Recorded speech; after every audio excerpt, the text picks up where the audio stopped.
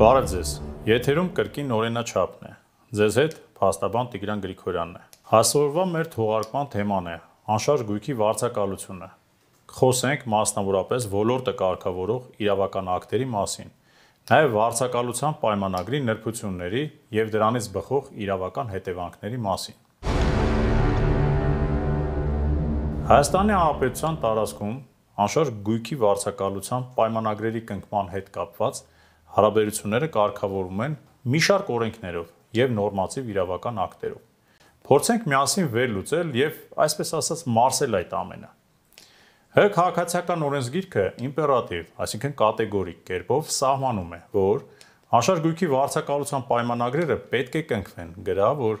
անկախ անշարժ գույքի տեսակից, դա կլինի հողամաս, բնակարան, սեփական տուն կամ այլ տեսքով կամ անվանումով շինություն։ Տեղյակ եղեք, որ անշարժ գույքի վարձակալության նպատակով կնքվող գործարքները կարող են կնքվել նոտարական վավերացմամբ կամ հասարակ գրավոր ձևով, սակայն հասարակ գրավոր ձևով կնքվող պայմանագրի դեպքում այդ գործարքի կողմերը պետք է պահպանեն ՀՀ կառավարության 22/12/2011 թվականի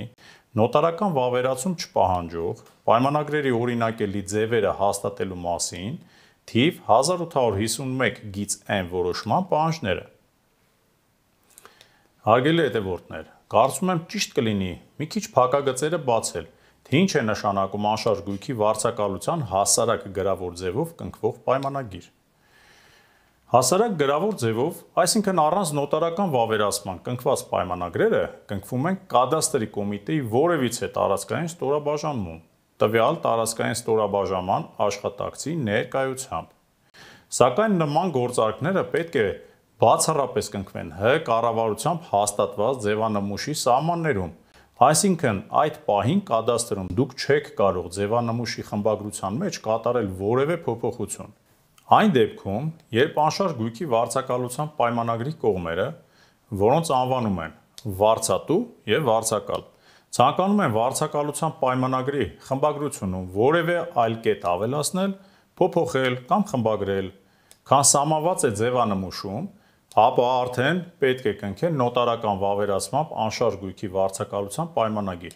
քանի որ նման պահանջը պայմանավորված է ՀՀ քաղաքացիական օրենսգրքի 299-րդ հոդվածի իրավակարգավորումներով։ Հարգելի հետևորդներ, անհրաժեշտ եմ համարում արձանագրել, որ անկախ նրանից, թե անշարժ գույքի վարձակալության պայմանագիրը կնքվում է հասարակ գրավոր ձևով, թե նոտարական վավերացմամբ, այն պարտադիր պետք է ստանա պետական գրանցում։ Ասեմ, թե ինչու է այդպես։ ՀՀ քաղաքացիական օրենսգրքի 449-րդ հոդվածի 3-րդ մասը սահմանում է, որ այն պայմանագիրը, որից ծագող իրավունքները ենթակա են պետական գրանցման, կնքված է համարվում այդ իրավունքի գրանցման պահից։ Ավելի պարզ, օրենքի տեսանկյունից պայմանագրի կնքման պահը համարվում է այն իրավասու պետական մարմնում, տվյալ գործարքների դեպքում ՀՀ կադաստրի կոմիտեում սահմանված կարգով գրանցվելու պահը։ Այսինքն, պայմանագիրը կնքեցիք, պիտի այն անպայման ներկայացնեք ՀՀ կադաստրի կոմիտե գրանցման։ Ի գիտություն, ՀՀ քաղաքացիական օրենսգրքի 611-րդ հոդվածի համաձայն ցանկացած անշարժ գույքի վարձակալության պայմանագրից ծագող իրավունքները ենթակա են պետական գրանցման։ Կարծում եմ շատերդ լսած կլինեք, բայց պարտքս եմ համարում հիշեցնել, որ անշարժ գույքի վարձակալության նոտարական կարգով վավերացված պայմանագիրը պետք է ներկայացվի կադաստրի կոմիտե պետական գրանցման համար, այն կնքելու պահից 30 օրյա ժամկետում։ Ուշադիր եղեք նման գործարքների կնքման ժամանակ, քանի որ համաձայն քաղաքացիական օրենսգրքի 302-րդ հոդվածի առաջին մասի գործարքներից ծագող իրավունքների պետական գրանցման պահանջը չպահպանելը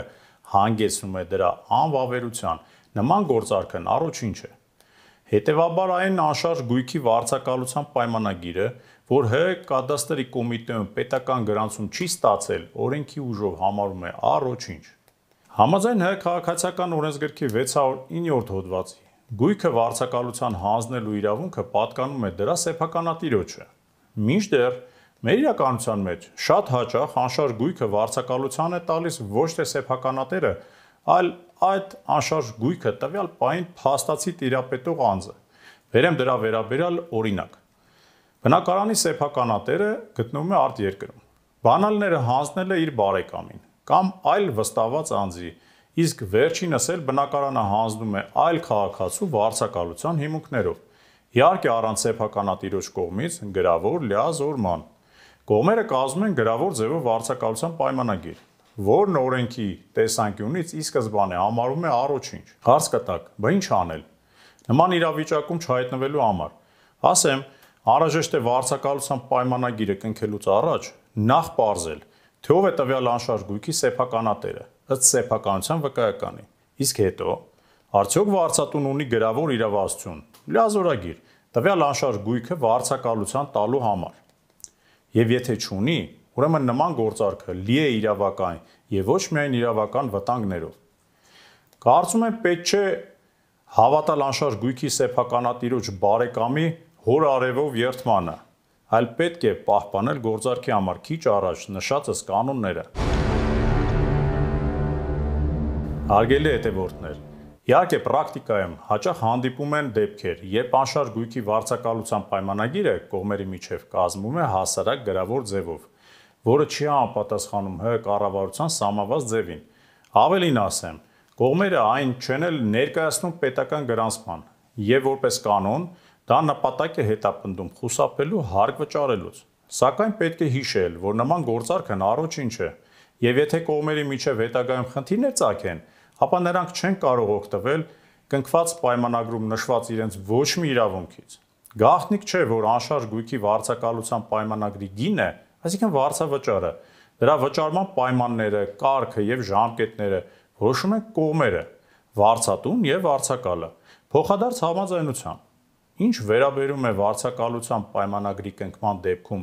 առաջացող հարկային պարտավորություններին, հարկային օրենսգրքի համաձայն անշարժ գույքը վարձակալության հանձնելու արդյունքում ստացված վարձավճարը ենթակա է հարկման, այսինքն այն սեփականատերը, որը իր բնակարանը կամ այն անշարժ գույքը վարձակալության է հանձնել, պետք է ստացված վարձավճարից պետական բյուջե վճարի եկամտային հարկ։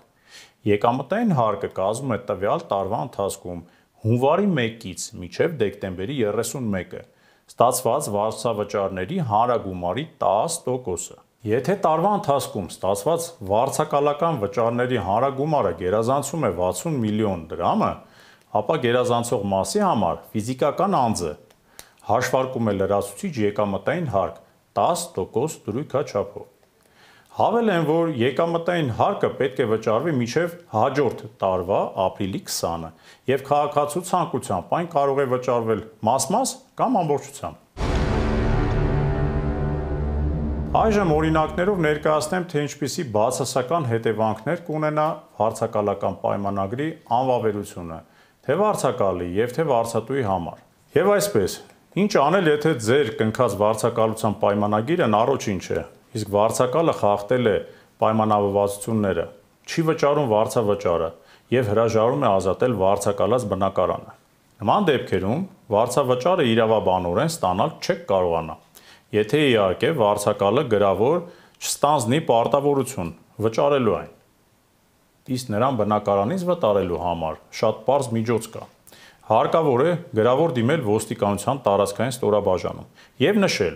որ ձեր սեփականության իրավունքով պատկանող բնակարանը ապօրինաբար զավթված է։ Ոստիկանության համապատասխան ստորաբաժանման աշխատակիցներն էլ առաջնորդվելով ՀՀ կառավարության համապատասխան որոշմամբ սահմանված կարգով պետք է ազատեն բնակարանը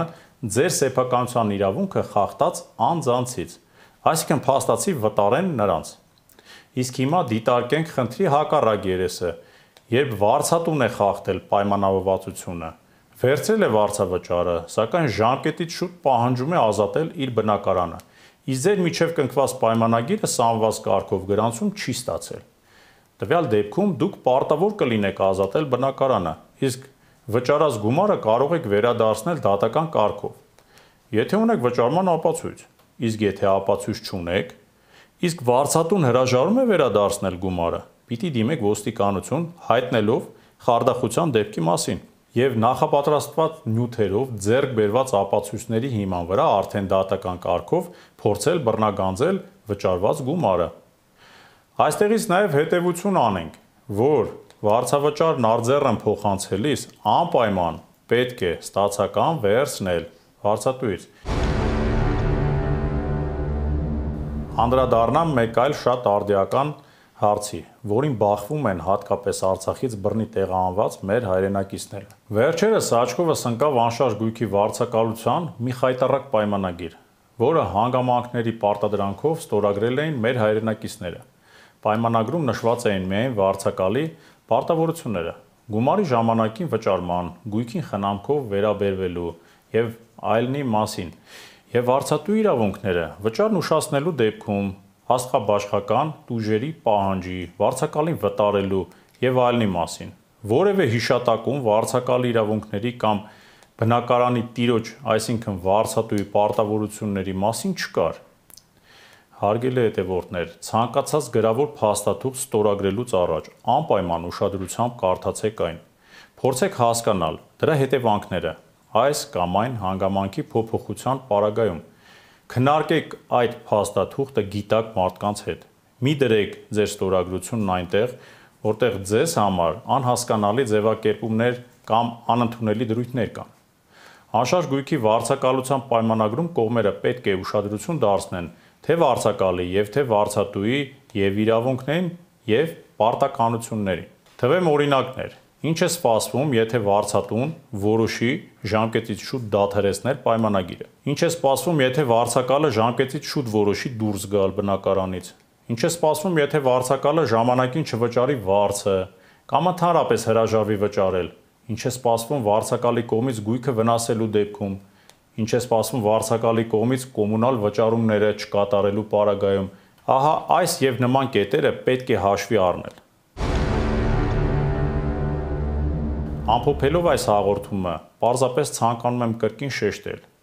մինչ անշարժ գույքի վարձակալության պայմանագիր կնքելը ճշտեք։ Արդյոք վարձատուն իրավասություն ունի հանձնել վարձակալության տվյալ գույքը։